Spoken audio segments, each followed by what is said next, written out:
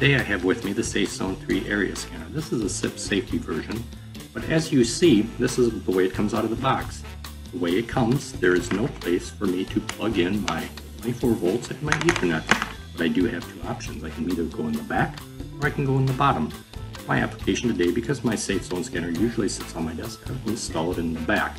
One thing I want you to note is as we're setting up our scanner or just mounting it, treat the top as an optical lens, not as a handle, not as a hockey puck. It is an optical lens. We want to keep it clean and we want to treat it as a sensitive device. I'm going to take my T20 or T20 device or screwdriver here, and I will take that off and I will take the other screw off. So again, just choosing what's going to be the best for my mounting capability. Then it takes a little bit of pry, but we can get the cover off nice and quiet. Is that device, sometimes it's a little hard to get off, so be careful with your paint.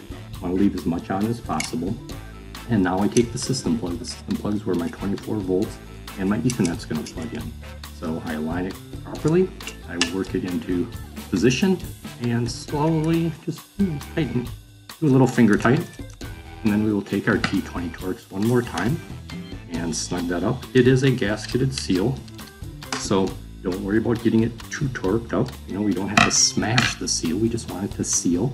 Now I have my system plug in place. Depending on where you put your system plug will determine what kind of mounting you want to do. So with our brackets, there are different choices depending, giving you a little more room, right? Because we're going to have some bend radius for our cords, which we'll see in a minute. So just choose your mounting bracket properly.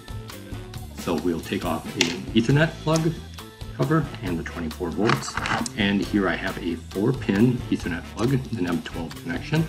We'll screw that into place and snug. Don't get crazy, don't need the vice grips. And then bring in my 5-pin 24 volts, and that's just putting brown 24 volts and blue to common, and we screw that in and you'll see the device start to boot. Really, my device is now wired. Noting on the front, it's going to boot up. It says no configuration because it is in the out-of-box state. It doesn't show up on the camera, but trust me, it says no configuration.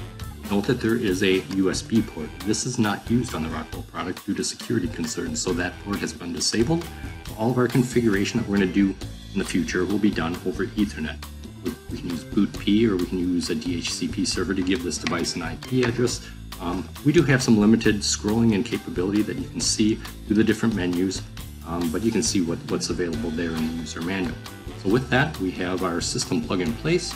We have carefully installed and snugged up, and our SafeZone 3 scanner is wired and ready to configure. So with that, that concludes out of the box the initial setup of the SafeZone 3 area scanner.